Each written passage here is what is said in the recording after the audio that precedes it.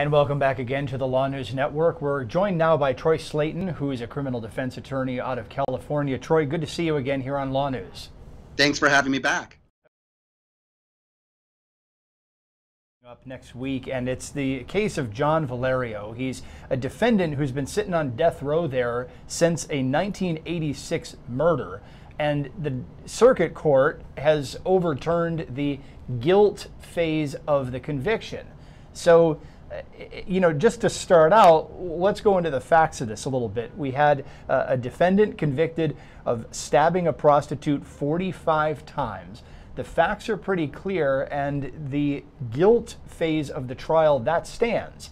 Let's talk a little bit about the procedure here, because to understand where we are today, we've got to go back in time 31 years, and we've got to talk about the procedure. So as we know, we've got the guilt phase of a trial separate from the penalty phase in a death penalty case. And I thought, Troy, maybe you could start us off there.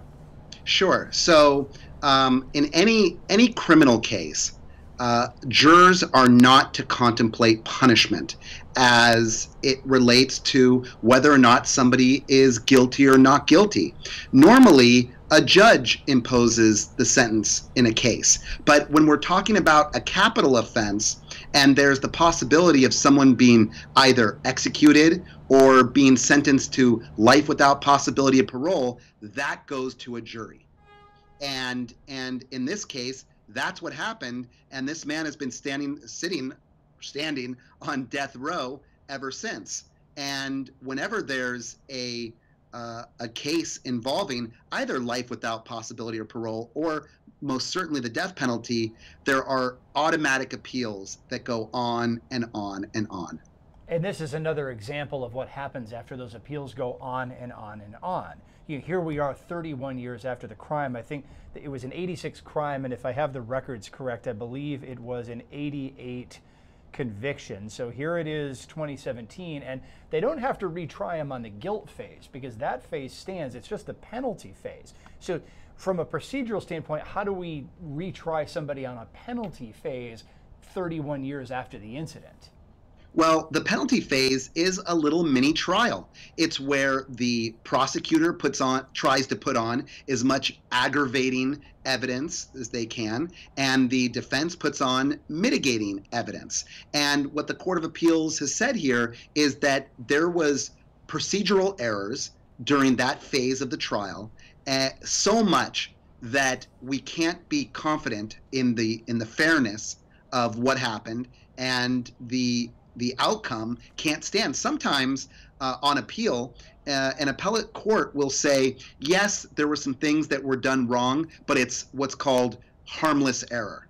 And when it's harmless error, the result is not overturned. But that's not what we're seeing here. Yes, exactly. So let's talk about the facts, because some of the facts are going to presumably come into this guilt phase, because you can't find guilt unless the facts fit what would ultimately be a death penalty situation. So you've got this guy, I think we have his picture, his name is John Valerio, and he was convicted in this case, 45 stab wounds on a prostitute's body. The body was found in the trunk of a car, wrapped in bedding from his apartment. When police went and searched the apartment, his bedroom was spattered with blood.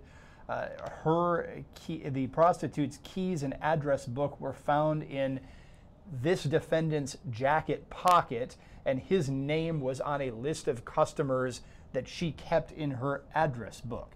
It sounds like a mountain of evidence. That's what it would seem like. So it's not a surprise that this was a guilty verdict and a death penalty trial. Now, I don't know what exactly was occurring in the defense in the original case, because this goes all the way back to 1986, and even finding information about it quickly has been a little bit tough. The court docket, as you can imagine, from a 31-year incident goes on seemingly forever. But ultimately, the jury had to determine these issues. It had to determine whether the 1986 murder involved torture, depravity of mind, or mutilation. Well, the issue there was depravity of mind, because the Supreme Court ruled later that depravity of mind was too vague for jurors to base a death penalty sentence upon. Interestingly enough, Nevada took 15 years to change its jury instructions after the Supreme Court said you can't use that language. I suppose there's a side conversation here as to why it took a state 15 years to snap into line with what the Supreme Court said. Yes, but that's, I mean, that's a whole nother discussion. Yes. Attorneys, and there are state commissions that fight about and argue about the jury instructions ad infinitum. We are constantly evolving. There's been a push in recent years for more plain language. Depravity of mind, I mean, that's not a word that most people use in their everyday lives. Neither is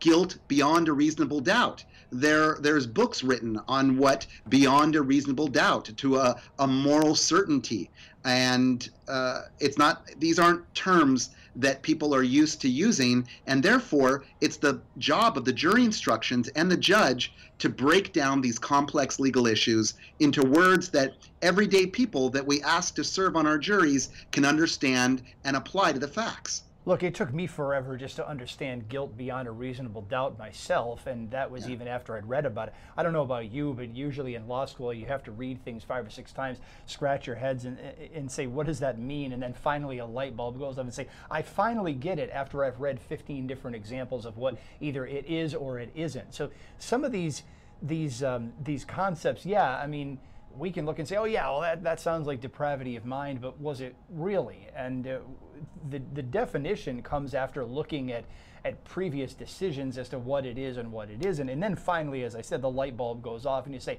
now I understand it, it actually makes sense, but it takes a lot of studying. I'm assuming you had a similar circumstance.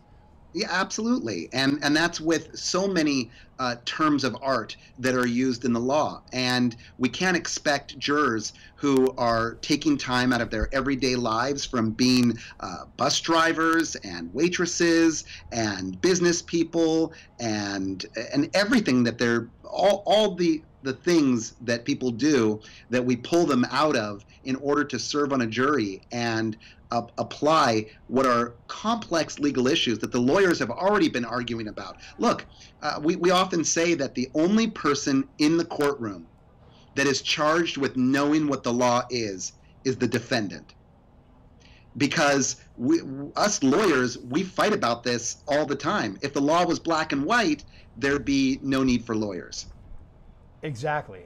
You know, so, well, that's another side discussion as well. One of the issues with this appeal, though, on the guilt phase is people say, okay, well, all right, so they threw it out on the depravity of mind factor, but if I'm reading the decision correctly, I think there was some dissent saying, well, torture and mutilation sound pretty clear cut here. I mean, torture, more likely than not, 45 stab wounds, okay? Mutilation, I don't know many people that would look at these facts and say that did not occur here. Yeah, but that's not the purpose of an appellate court that is exercising independent review over a decision. They can't decide what they think the outcome should be and then do mental gymnastics or legal gymnastics to achieve that outcome that they want or even that they think is right. You know, as an appellate court judge or even a state Supreme Court judge, we heard this during the Neil Gorsuch confirmation hearings, where he said, if you're, as an appellate court judge, if you are liking the outcome of every case that you decide, then you're not doing your job correctly. You have to, as a judge sitting in a court of appeal, when looking at a case from a lower court, you've got to apply the law the way that it is, even if it comes to an outcome that you think is wrong or unjust. Exactly. Of course, then when you sit on the Supreme Court, it's a little bit of a different situation. Well, that's right. When you're on the Supreme Court, they're not final because they're right because they're final. Exactly, or at least we hope. So, you know, we've got that issue going on too. Now, this whole case took a convoluted appellate history as well. The Ninth Circuit originally on the 3-judge panel found that this conviction was fine, but it's one of those rare cases where the defendant's attorneys petitioned for that en banc hearing. That's the term for every judge on the circuit. The whole court. The whole court. 11 judges heard it, and then that split was 7-4. Said he needs a new guilt phase trial. It's extremely rare for there to even be one of these so-called en banc hearings of the entire court. It is. That is rare. And the Ninth Circuit is sometimes spoken about tongue-in-cheek among us legal nerds as the Ninth Circus. And that's because they are the most overturned of all the circuits as far as the Supreme Court, cases that the Supreme Court actually hears from the Ninth Circuit. The Ninth Circuit is one of the most liberal courts, and it doesn't surprise me that when we're talking about a case involving death, involving potential execution, that the court would want to hear it en banc. Exactly. You know, and some of the reason for that, I don't know if I can mostly agree that perhaps it's because it's a circuit that sits in California. There's a more politically liberal mindset there, but some of it also is because California courts, especially federal courts, have to get into a lot of novel areas of law. I mean, California is a technology place. You know, the courts in perhaps Boston are not as frequently, at least, dealing with new software patents or things like that. The Ninth Circuit has to deal with a lot of really novel issues a lot of times. So some of that creative tension, if you will, is just the result of that. There's a lot of technology cases come out of California, like Riley v. California, the case that went up to the United States Supreme Court that held that police can't look into somebody's cell phone without a warrant, that a cell phone is akin to your roll-up desk, and that the cops, the government, can't look into it without a warrant, that it implicates the Fourth Amendment. That was a recent California case. Well, you know, persons, papers, houses, and effects. One would say a cell phone is a modern collection of papers, possibly or definitely an effect. So, you know, back to the Valerio case, though. Here, you know, the facts are gruesome. It's a gruesome description of a crime here, but it's just another case that points out the convoluted path that these death penalty cases can take.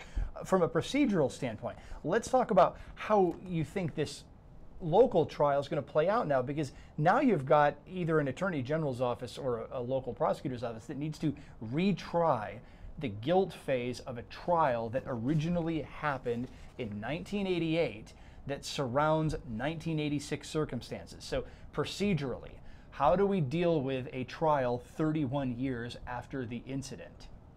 You know, they often say that justice delayed is justice denied. There's a reason for that. As a prosecutor, you want the case to go on as quickly as possible. As a defense attorney, you want the exact opposite. We want to, as a defense attorney or as defense lawyers, age a case as much as possible, because things happen. People die. Memories fade. Evidence gets lost. A lot of things could happen. Other more important cases could come along. So when we're looking at having to redo this phase of a trial 31 years later, this is going to be a monumentally difficult task for prosecutors. And it's something that defense attorneys are going to enjoy. How could people, I can barely remember what I had for dinner last night, let alone what I was doing 31 years ago. Yeah, and you forced me to stop and question what I had for dinner last night. So, you know, the train of thought derailed for a second there. Yeah, I mean, I'm sure witnesses who are available will be called back to the stand after all this time, the key being available. If they can't remember, they're going to have their memory refreshed from previous testimony. I'm guessing we're going to be getting a lot of readbacks from the record here. Yeah, we may, but then the defense will argue, are you just saying that because that's what you said all that time ago? Or did this really refresh your recollection? Witnesses are only supposed to testify to their independent recollection. Now, you can be refreshed from anything. You could be refreshed from a cocktail napkin. You can be refreshed from a photo. You can be refreshed from anything. But the more and more that a witness is required to be refreshed before a jury, the more that it's going to look like they really just don't remember. And that's something that the defense is going to seize on, especially when we're talking about whether or not somebody should be executed.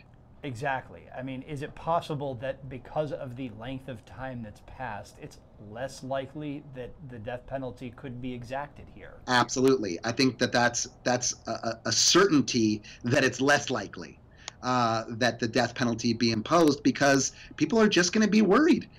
This is something that's been going on this long. The jurors are going to have to be given some sort of explanation as to why they're doing just this phase and this many years later. I'm sure that there's publicity. There's going to be pretrial publicity, and they're not going to be able to find jurors that necessarily haven't heard about it, but the judge will be looking for jurors that can put aside any prejudices or discrimination that they may have about the case. Do you think that it's more likely than not that the prosecution, or perhaps even the judge and the defense, are going to limit the descriptions of the length of time that has passed here? Is it possible that they might want to just tell the jury that you have to decide this very narrow issue? And they're going to limit references to the amount of time that's best to say, you know, there was a murder, perhaps even some time ago or something, or you know, or are they just going to say these are the witnesses and these witnesses aren't available? I mean, is it possible that that could be the way that this goes as well? Those are all very good possibilities. Obviously, the prosecutor is going to want to keep it very limited, and the defense is going to want to bring in all types of extraneous issues. The judge has to decide, with regard to any piece of evidence, whether its probative value outweighs its prejudicial effect. And it's actually, it goes even further. The law says that if the probative value has to substantially outweigh the prejudicial effect of any piece of evidence that comes in. Yeah, and that could be an issue. It could just simply be that basic old threshold evidence presumption at play here. Now, let's talk about what's going to happen if witnesses are not available, because it's been a while since I've reviewed that prong of evidence law myself, because usually the witnesses that we see here on LawNewz are available. What happens if a witness can't be found from 31 years ago? What happens if a witness has died? How do they deal with that? Does that witness's testimony get read back into the record? Possibly. So the answer is possibly. This gets into an area of law called hearsay. Hearsay is an out-of-court statement being offered for its truth. And if they're going to read back a statement, that is a statement that was made out of this court, out of this proceeding, and it's being offered by either the prosecutor or the defense for the truth of the matter asserted. Now, again, this is an area of law that books and treatises have been written about the hearsay rule, and students spend months in law school wrangling over hearsay and all the exceptions to hearsay. But a declarant's unavailability, the hearsay declarant, the person that said whatever it is that they're seeking to introduce, their unavailability is a potential exception to the hearsay rule. And if they're dead, that certainly makes them unavailable. And then there are certain things that the court will look at to ensure the reliability of that testimony. And one of the main things is, was that person whose testimony is being read back, were both sides given an opportunity to question them, and then the adversary, were they given an opportunity to cross-examine them? So if that witness was cross-examined by defense counsel back when the testimony was elicited, then it's more likely that it will be admissible. You did a perfect job, Troy. I just, people make fun of me because I have my evidence law book here that I keep handy, and I'm not looking at anything. I'm going off my own memory there. Hey, you're in court way more than I am. I just sit here and call the balls and strikes as they come across the screen. 804A4 on the federal rules. Now, granted, This is a Nevada case, but many of the states have rules that mirror the federal rules exactly. 804A4, for those of you in the chat rooms that are always asking me how evidence works, definition of an unavailable witness. That's one of the subsets of the definition. It's a witness who is unable to be present or to testify at a hearing because of death. That's one of the definitions of an unavailable witness. Clearly, if someone is dead, they aren't available to testimony. The exception to the hearsay rule that would normally keep out-of-court statements out is 804B1. Former testimony is allowed. And, for those in the chat room who are always asking me about how evidence works, the book is long and the type is small. And there are rules and then definitions and exceptions and exemptions, and it takes a while to get through the practice of cutting through them. But Troy, you did a job, 4.0 on your law school evidence exam. Thank you. In answering the question perfectly for our LawNewz viewers. So I will have to send you your certificate for that. So thank you. You can put it on the wall for your next appearance here on LawNewz. So, we've got this thing coming up. I think that it's going to be interesting to watch because so much of it is going to be different procedurally from so many of the cases we usually cover. And a lot of it's just going to be this topic we've been talking about, the length of time that's progressed between the original case and this case. I'm sure that there are all going to be new lawyers on it. The chances of the original defense team being still on it this many years down the line would be slim to none. Probably different prosecutors involved with it. So just a really interesting look. I think this will be interesting and educational to see exactly how these minute evidence rules are going to play out in the courtroom. I'm sure you'd agree. Yeah, absolutely. I can almost assure you that the trial judge is no longer on the bench. It's going to be new prosecutors. It's going to be new defense attorneys. This is 31 years of the. I'm not even sure if everybody is still practicing who was originally involved in the case. So procedurally, this is going to be new to all the legal participants that are involved in the case. Yeah, and I can't help but go back into some of the dissents in the original appellate case here. I'm circling back a little bit here, but a lot of people are turning around slicing and dicing this language and saying, well, if the standard was torture, mutilation, or depravity of mind, one of the dissents said, and I'm quoting it here, any rational fact finder could find that stabbing the victim 45 times in clusters of 8 on the head and neck and breasts and elsewhere was murder, either with torture or serious physical abuse. So why are we fighting about whether or not this depravity of mind would be enough of an issue to overturn the penalty phase of this case? Because the appellate judge can't put himself in the place of the jurors. And so even though this appellate court judge, looking at the cold, hard transcripts and looking at all the evidence, can come to that conclusion for himself, we can't. We don't have professional jurors here. This appellate court judge, his job is to review for legal error, not putting himself in the place of the juror to say, well, if this was a standard that the jurors could have found on as well. Now, part of me wonders if a hyphenated verdict form would have solved this entire mess. What if the original verdict form had checks for jury decisions on all of those 3 elements? A check for torture, a check for depravity of mind, and a check for mutilation. If that was the original verdict form, would we be here?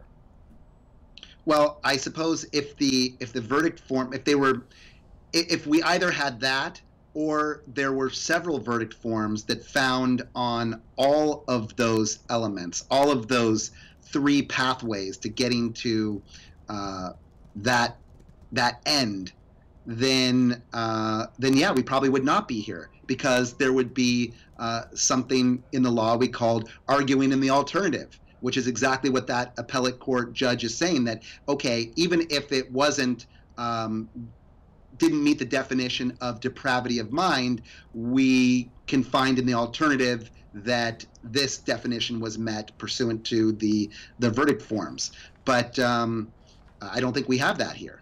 So well, maybe this is why things always change. This is why laws change. This is why jury instructions change, and this is why even verdict forms change. Exactly. You know, this answers the question I've had many times. Again, when I look at some of these verdict sheets, is why are there so many check boxes? Why don't they just make it one check box? Well, this answers the question.